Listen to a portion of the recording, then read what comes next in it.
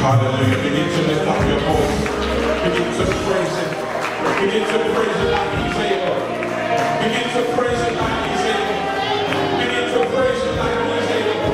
Begin to praise Him like He's able. Just here to worship the Lord and to lift up His name because He's worthy to be praised. And you know, we just want to let the devil know where our strength comes from. The song said, "You are my strength, strength like no other." And we know the joy of the Lord is our strength. So as I stand here to worship God, just reflect on His goodness and His mercy and how He has been good to us. Praise the Lord.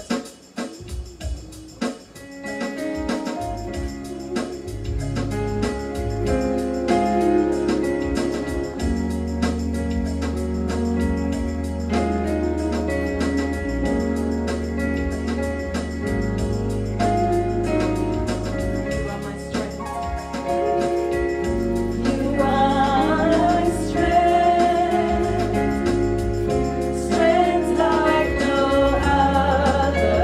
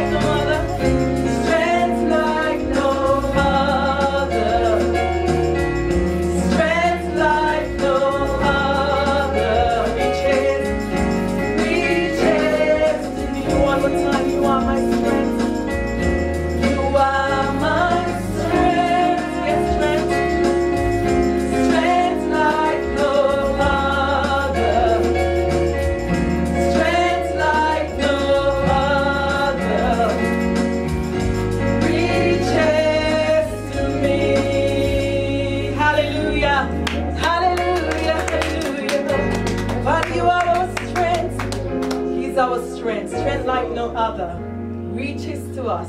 And in the fullness of His grace, in the power of His name, that's when He lifts us up. Hallelujah. Song sing, how great is our God. The kingdom, clothed in majesty, let all the earth rejoice, all the earth rejoice.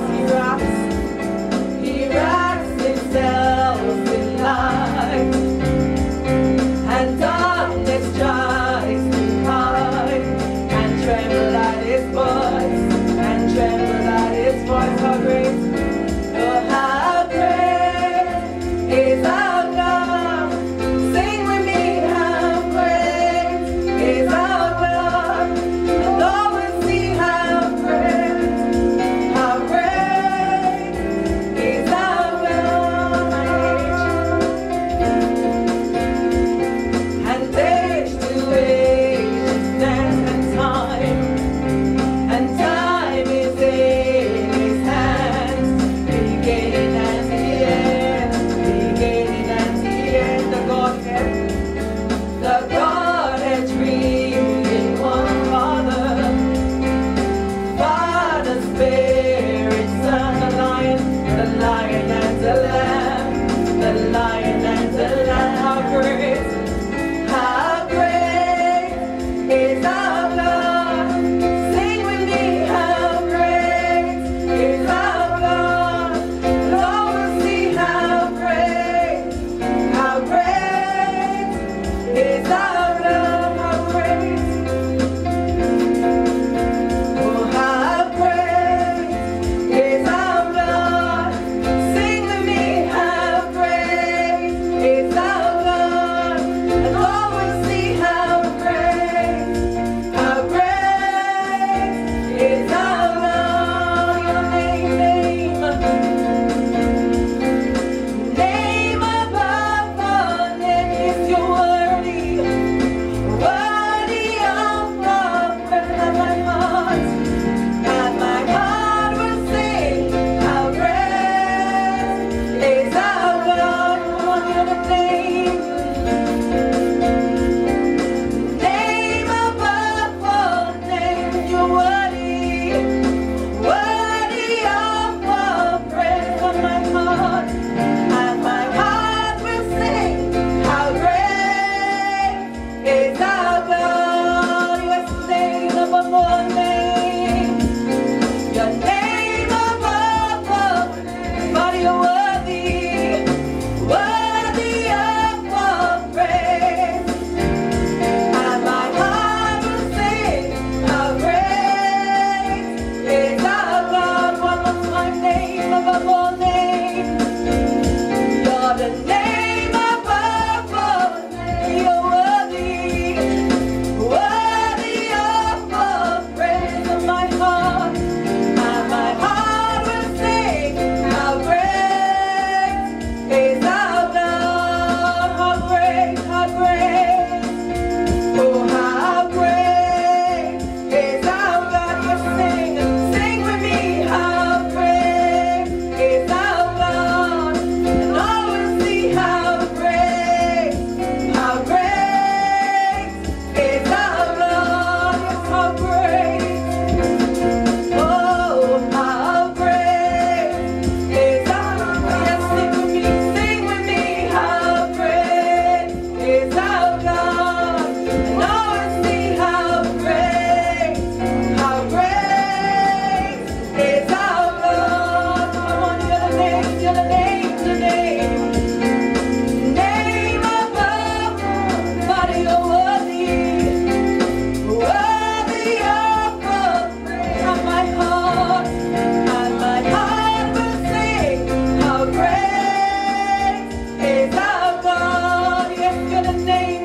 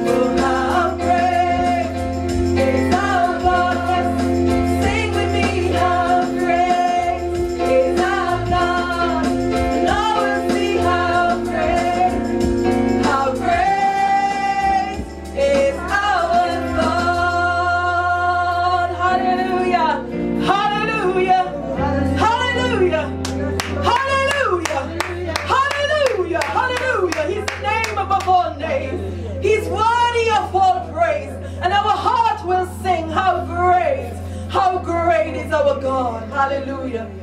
He's the great I am. He's the King of kings and He's the Lord of lords. Hallelujah. Hallelujah. Hallelujah. Hallelujah. Hallelujah. Hallelujah. Last song I'm going to do is Hallelujah. The Lord God Almighty reign. And we know He reign and He will reign and He will reign forever. Oh, hallelujah. The Lord God Almighty reign. Hallelujah. Oh, hallelujah. The Lord God Almighty reign. Let us sing. And rejoice. And give Him all of the glory. He reigns. He reigns. He reigns. Hallelujah. Oh, hallelujah. The Lord God Almighty reigns. Hallelujah. Oh, hallelujah. The Lord God Almighty reigns. Let us sing. Let us sing. And rejoice. And give Him all of the glory. He reigns. He reigns. He reigns. Come on, hallelujah. Oh, hallelujah. The Lord God Almighty reigns. He reigns. Oh, hallelujah. The Lord God Almighty reigns. Come on, let us sing. Let us sing. And rejoice. And give Him all of the glory. He reigns. He reigns. He reigns. Hallelujah. Oh, hallelujah. The Lord God Almighty reigns. Hallelujah. Oh, hallelujah. The Lord God Almighty reigns. Let us sing. Let us sing. And rejoice. And give Him all of the glory. He reigns. He reigns. He reigns. One more time. Hallelujah. Hallelujah. The Lord God Almighty reigns. He reigns. Oh, hallelujah.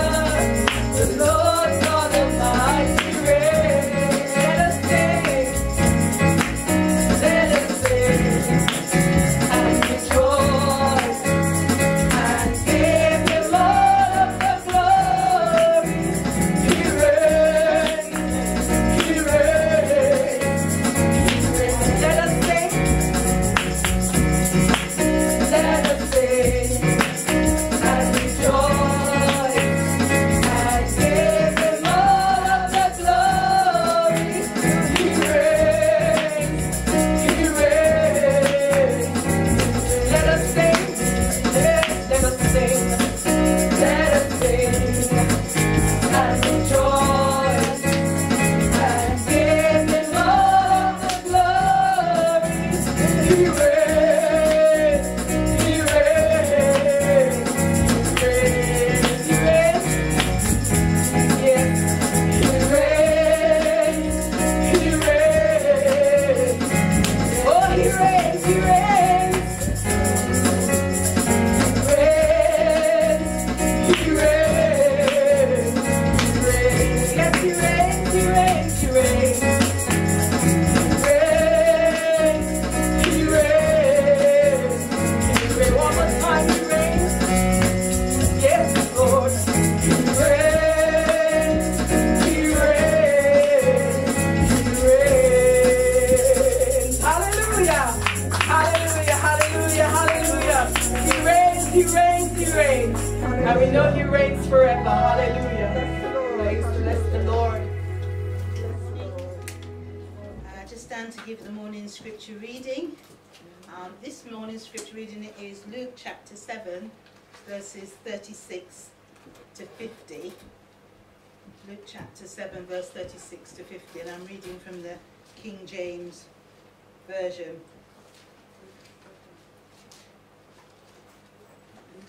If we're able to stand, we'll stand for the reading of God's word.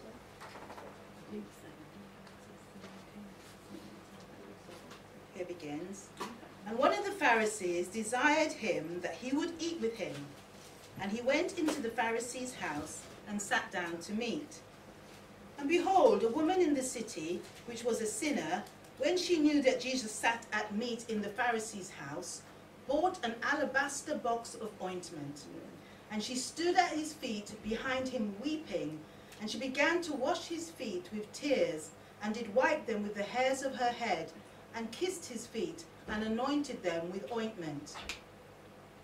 Now when the Pharisee which had bidden him saw it, he spoke within himself, saying, This man, if he were a prophet, would have known what manner of a woman this is that toucheth him, for she is a sinner. And Jesus answering said unto him, Simon, I have somewhat to say unto thee. And he saith, Master, say on. There was a certain creditor which had 2 debtors. The one owed him 500 pence, and the other 50. And when they had nothing to pay, he frankly forgave them both.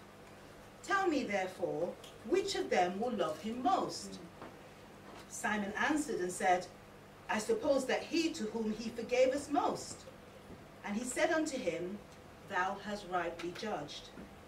And he turned to the woman, and he said unto Simon, Seest thou this woman? I entered into thine house. Thou gavest me no water for my feet, but she hath washed my feet with her tears, and wiped them with the hairs of her head. Thou gavest me no kiss, but this woman, since the time I came in, hath not ceased to kiss my feet.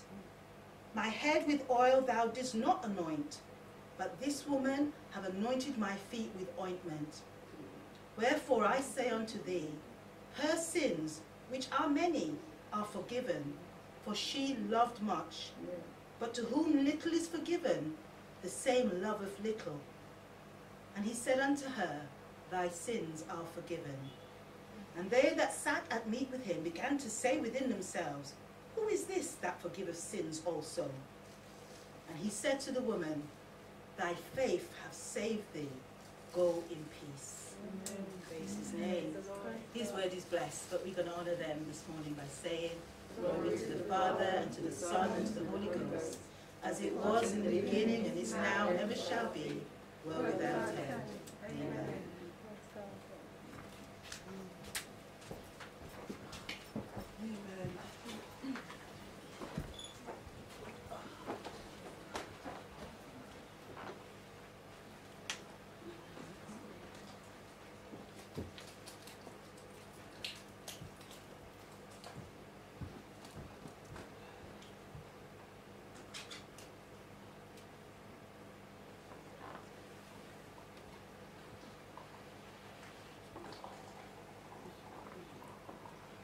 Come, let's give God a shout of praise.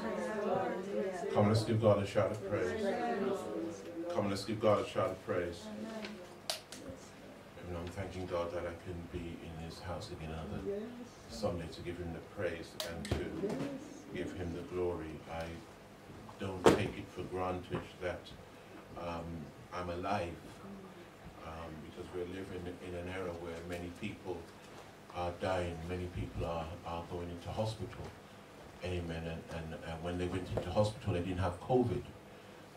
But many are dying of COVID, it seems, in the hospital. Amen. And considering that visitors is not allowed, amen, then where is this COVID in the hospital coming from? It must be from those who are already in there, or those who are looking after those that are in there.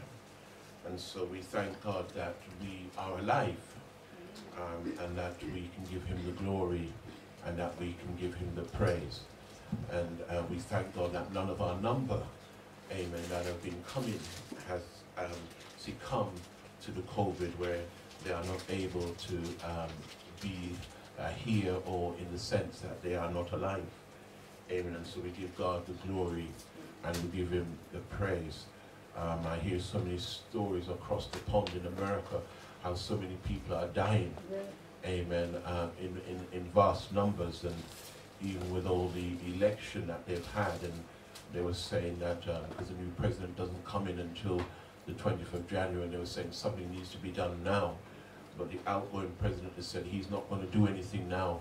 He's just going to leave it as it is. And so we ought to give God thanks and give him the glory that we, amen, are safe and we are alive.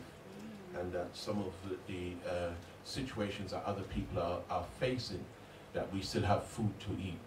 Amen. Even if you have struggled and there's food here that you can come and cook and make food, and there's potatoes and there's tin food, that you can have something to eat, that you will not be hungry. You know, I've heard in America that where some of them haven't been able to go to work because they've been ill, that they're starving and they don't have the same level of state help as you get over here. You know, in America it's the survival of the fittest. And so we thank God for the blessings, and we should never take for granted the blessings that we get. Amen. And we should pray for those who are also less fortunate than us ourselves. The word that I want to bring you today is taken from Luke chapter 7. And if I was to give a theme, my theme would be broken. Amen. And it's about this woman who was broken, amen, and sees her opportunity to meet Jesus. You've heard the scripture that was read, and in summary, amen, it's of a story of a Pharisee who had invited Jesus to his house, amen, and this woman heard that Jesus was going to be there, and so decided to put in an appearance. And so that is the general background to the story.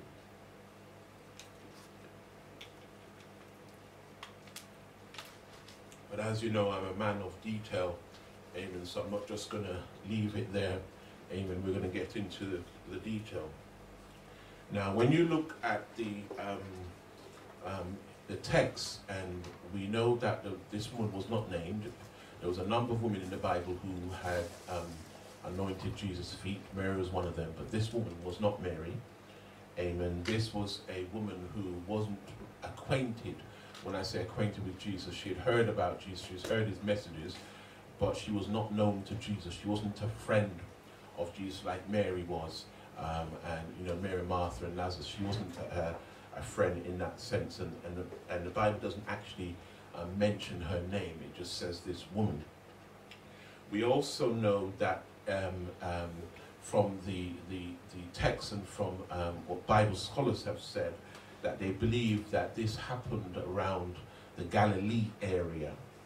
And what happened back in those times was that the Galileans didn't like the Pharisees. For those of you who don't understand who the Pharisees were, they were teachers of the law who would apply it right down to the letter of the law, but they did not apply the spirit of the law. In other words, they didn't really care about people. They didn't care. All they wanted to do was to make money for themselves and live a nice life. And this particular Pharisee, he was living in Galilee, and the Galileans loved Jesus, amen, and the Pharisees were down on their list of people that they liked. In fact, they disliked the Pharisees. And so this Pharisee decided that he was living in pleasant splendor, and he decided to invite Jesus to his home. Now, there are some people who will invite you to their home, not because they necessarily wanted to invite you to their home, but because you are popular.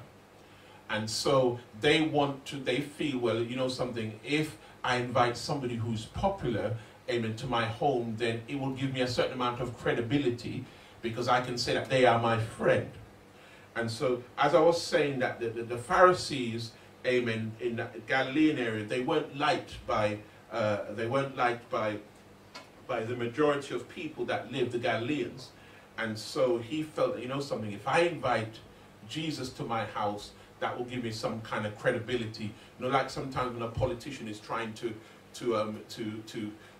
get certain ethnic minorities or whatever group on their side, they'll say, I have a friend who's black or Asian or whatever it is, to try and, you know, to persuade you. And so, amen, here it was that this Pharisee was trying to get Jesus to his house, amen, to get some sort of credibility. And he had his doubts about Jesus because, as you know, the Pharisees didn't like what Jesus was preaching. Yet he invites Jesus to his home. And so basically when he invites Jesus to his home, he has a motive. Not only is he inviting Jesus because Jesus is popular, but he wants to have a good look at him to see if he can find some fault with him. And so, you know, they say, keep your faith, and to see who this man really was, to see what all the fuss was about, because the Bible tells us, amen, that Jesus went about, he healed the sick, amen, and he preached and he helped all those who were in need. And when you can work miracles and when you can do great things, then you will get a following. And so this Pharisee wanted to find out a bit more about Jesus. He didn't see Jesus, amen, as the Son of God. He just viewed Jesus as a prophet. And so he wanted to amen, get a little close up to him. Now, he was quite a rich man, amen, and so he invited Jesus to his home. And as you read in the text, when Jesus when the Pharisee made a comment in his heart and Jesus began to tell him about the etiquette. Now, I can just imagine that because this man was rich, I can imagine if you went to his home, probably maybe the table was laid out and maybe you had a number of knives and forks on the table. Amen. Maybe there was 3 or 4 knives on the table and it was all laid out beautifully, and maybe there was, you know, the nice teacups and all you know, the serviettes all laid out correctly.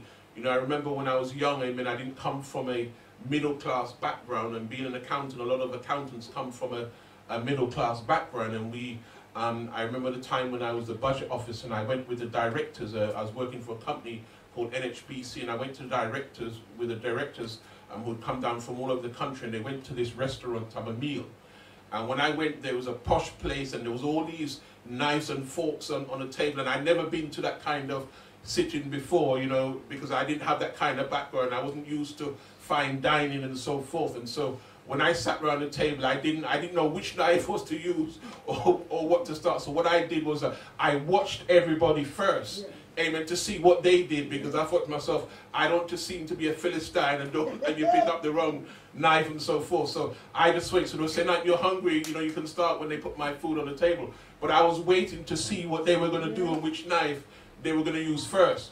And so sometimes when you go to a place where you're not familiar, you don't have the background, sometimes you have to, you know, I didn't want to show myself up that I didn't have the right background. So what I did was I just observe and see what everybody was doing, and then after I see what they do, then I just copied what they did. And so here this Pharisee, amen, he had everything laid out, probably had all of the butter knives and all the kinds of stuff laid out and things, because he wanted to make an impression on Jesus. And so what happened, he does all this stuff, and everybody, it's only invited guests that he's invited.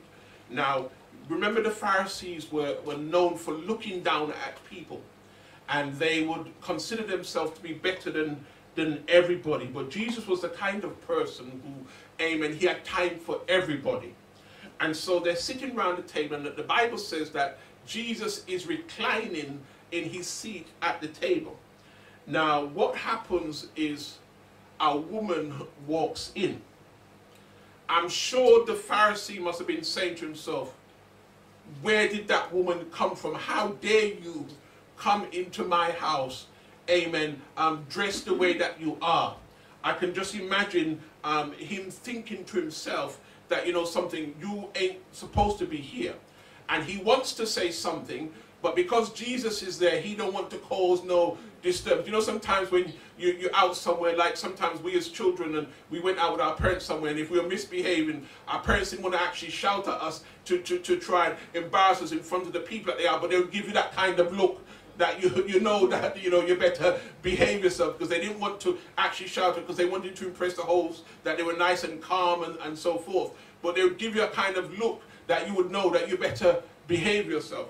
And so here it was that this woman starts to come in, and just imagine, let's bring it into today's kind of setting. Just imagine, amen, maybe a woman walks in here, and maybe she's got some tiny mini skirt and some stilettos and maybe some fishnet stockings and so forth. So you see her walking in, and not only you see her walking in, but she comes right up to me while I'm speaking and kneels down by my feet and starts washing my feet. You'll think to yourself, wow, you can just imagine that as she walks through that room, everybody is watching her. And what does she do? She goes right up to Jesus. Now, the Bible tells us that this Pharisee, he said in his heart that if Jesus was a prophet, he would know who this woman is. Now, I am sure that the woman must have been dressed in a certain way that they knew the kind of person that she was. And he's now saying to himself in his heart, he's saying, if Jesus was a real prophet, he would know who this woman was. Because in the day when they referred to a woman as being a sinner, they were more or less referring to a woman as being a prostitute. And so basically what he was saying was that how could Jesus allow this woman, amen, to come up to him?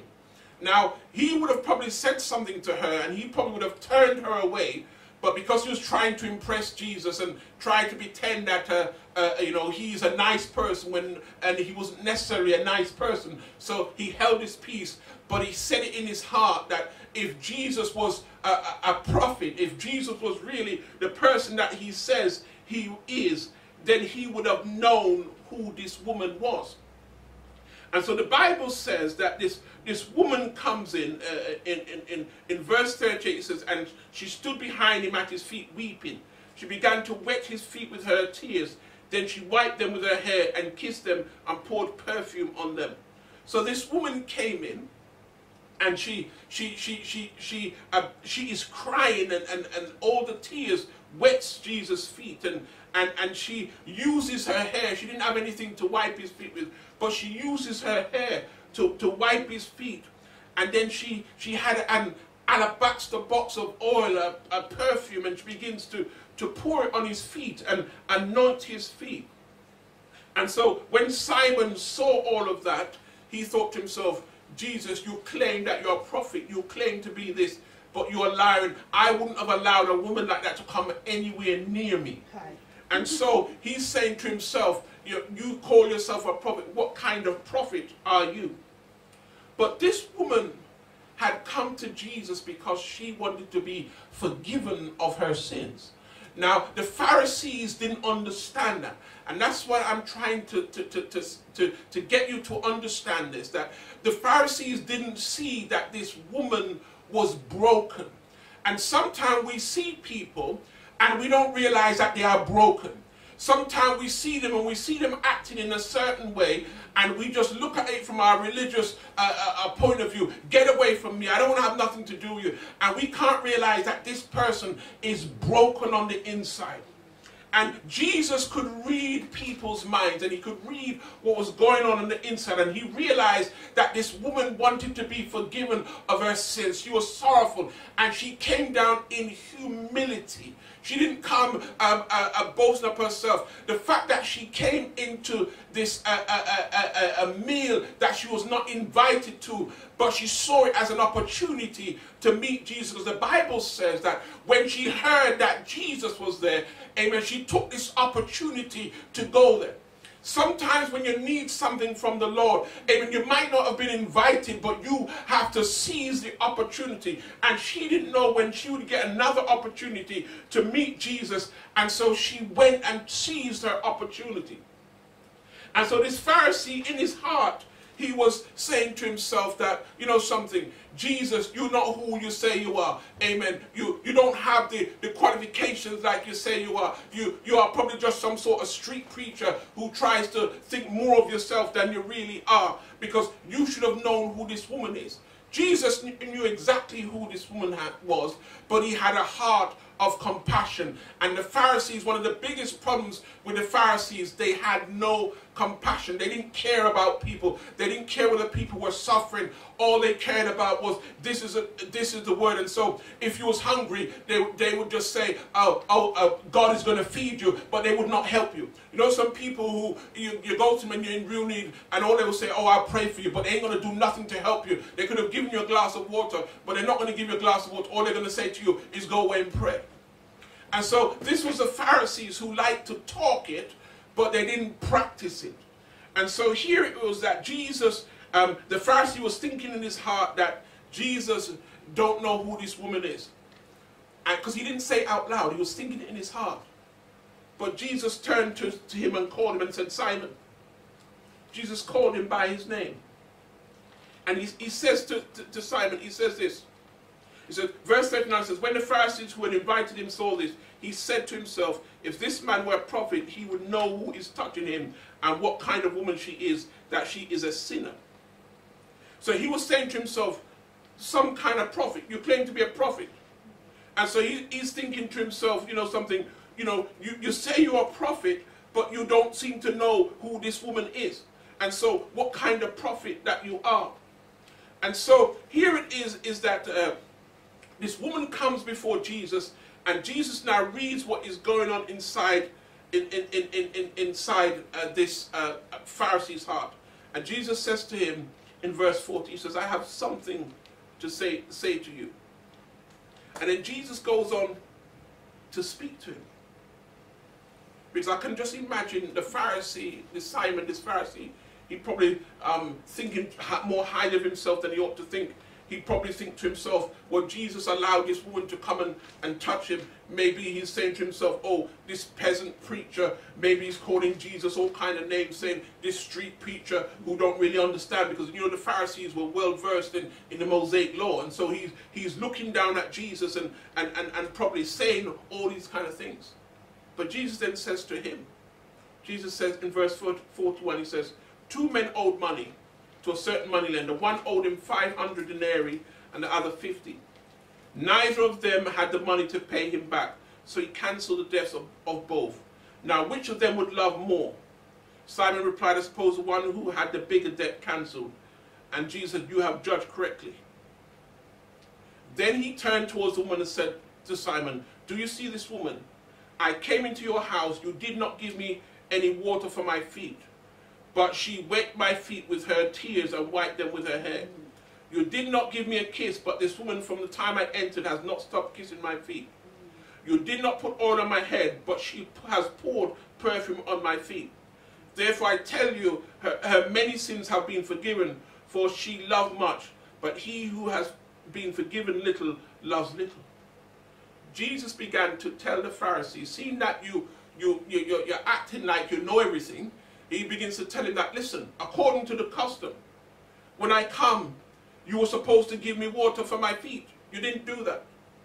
Amen. He goes, you're supposed to kiss me in greeting. You didn't do that.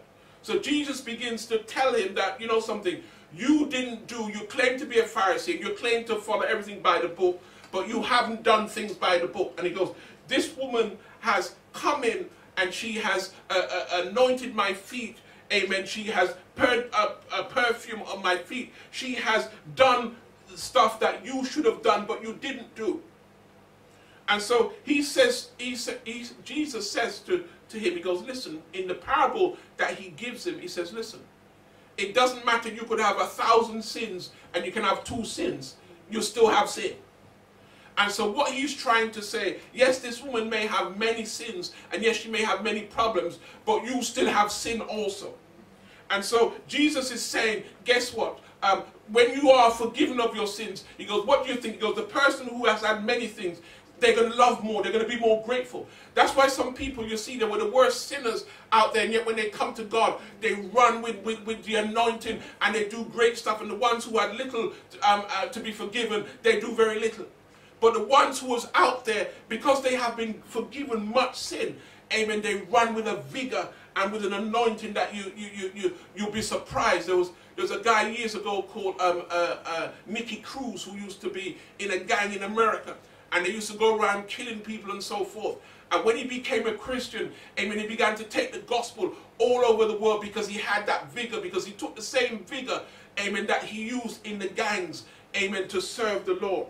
And so here what Jesus was saying was that you have judged this woman, and she was broken, and yet you judge her. You didn't seem to care, and you didn't seem to care what she's going through. You didn't put yourself in her shoes.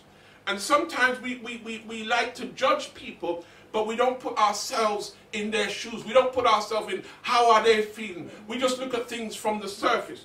And what Jesus is trying to get us to do is to have a heart of compassion, a heart that looks beyond my faults and sees my needs. And so as children of God, we can't just judge things on the surface. We need to look beyond the surface.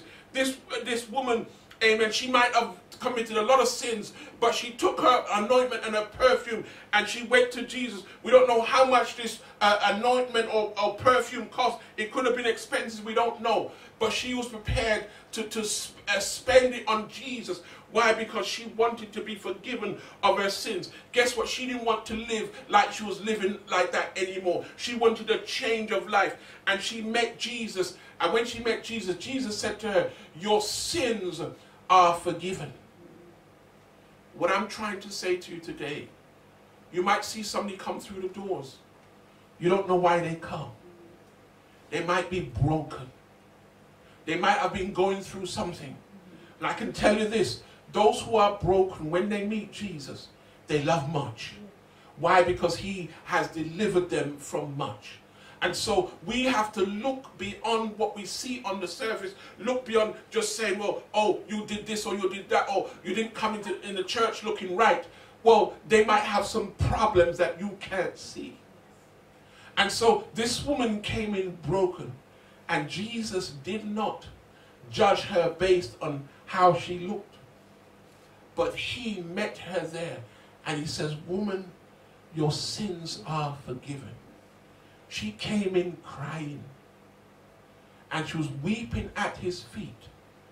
And Jesus could read her heart. And one of the problems that we have today is that we can't read the heart. That's why the Bible said men look at the outward appearance, but God looks at the heart.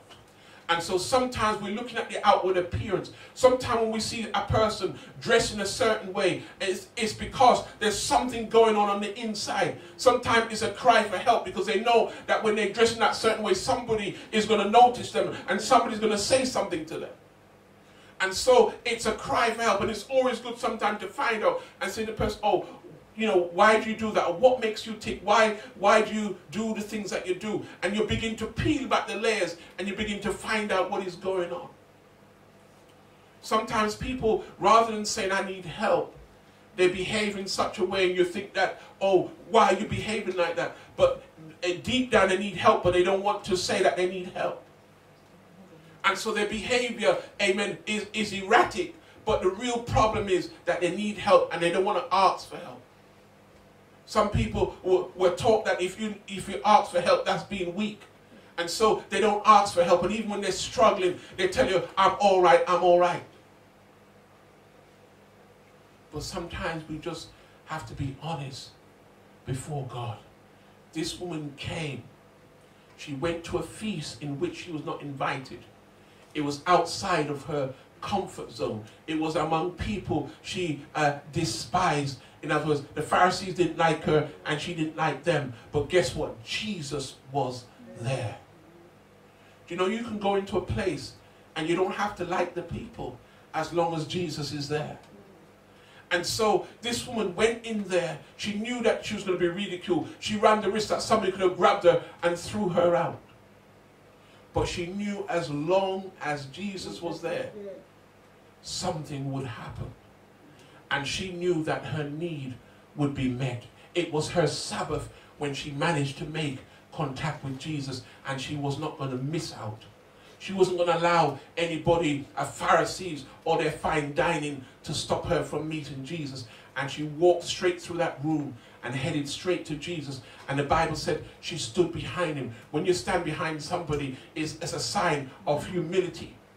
In certain cultures, they have people walking behind them, which is a sign of humility. And so she stood behind Jesus and she washed his feet. And Jesus realized and recognized that this woman wanted her sins to be forgiven. Sometimes people, they look at you, and because you've done many things, nobody gives you the respect that you need. But she knew that if I have an encounter with Jesus, everything is going to change. Stand to your feet.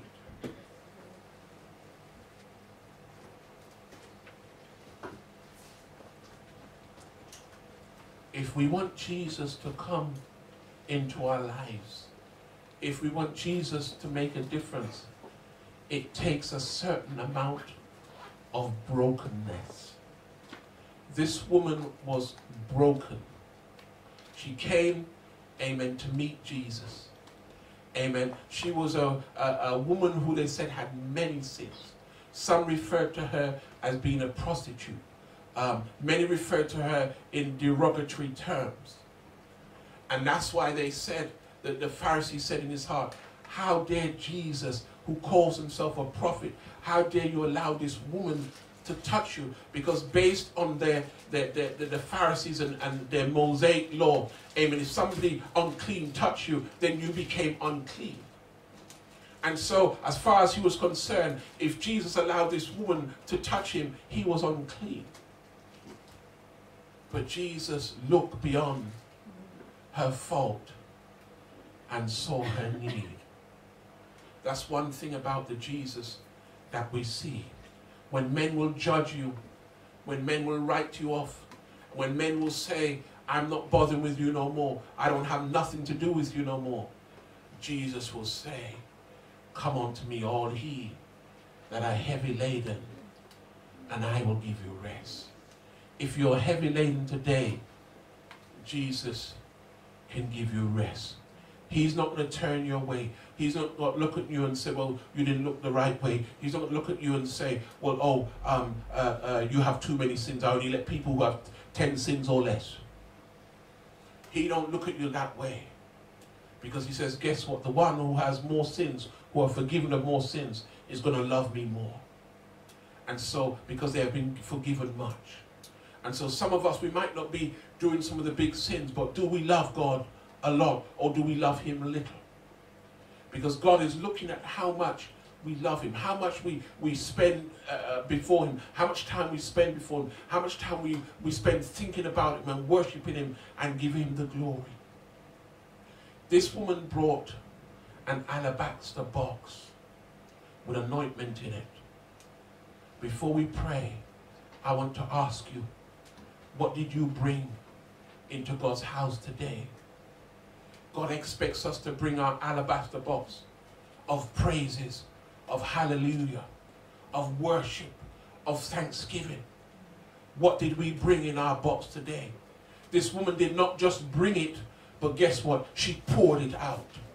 And so when we come into God's house, if in our alabaster box there's thanksgiving and there's praises, then when we come into God's house, we ought to pour it out. We ought to open up our mouths and give him thanks and give him praises. If you brought something in your alabaster box today, open your mouth and give him thanks and give him praises and say hallelujah, because you have brought something and you don't want to take it back home with you. You want to pour it out and leave it in the house of God. Amen. Because you're sending up your praises and you're sending up your glory to God, because he's the King of Kings and the Lord of Lords.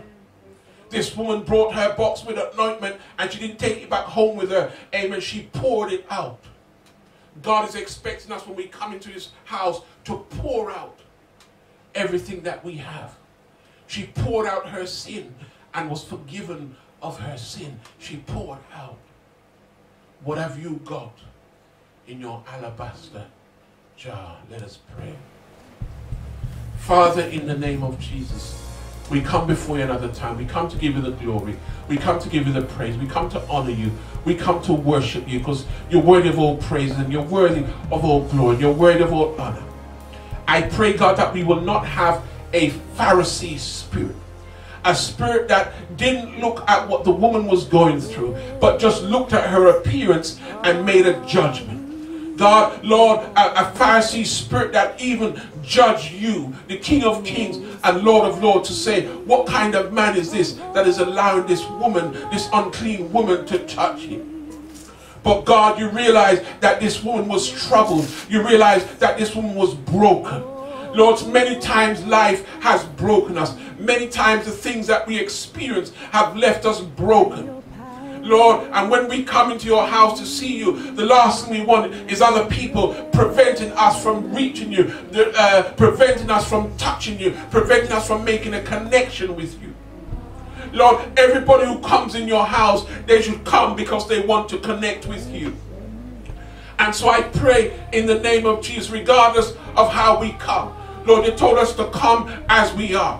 Lord, and I pray, God, that when we come in your house, this woman, when she walked through, she didn't look at anybody else. She just focused on you and walked right up to you. Help us, oh God, that when we come into your house, we will just focus on you. God, we will just look and say, I have come to hear a word from the Lord. I have come to make a connection with him, with the King of Kings, with the Lord of Lords. And I will not be distracted by anything else because my focus is going to be on you. I pray, God, for those who are sick. I pray, Lord, that you'll touch them from the crown of their head to the soles of their feet. God, we know that you are a healer and you can heal us, and we believe it because you said, call the elders of the church and pray the prayer for the sick.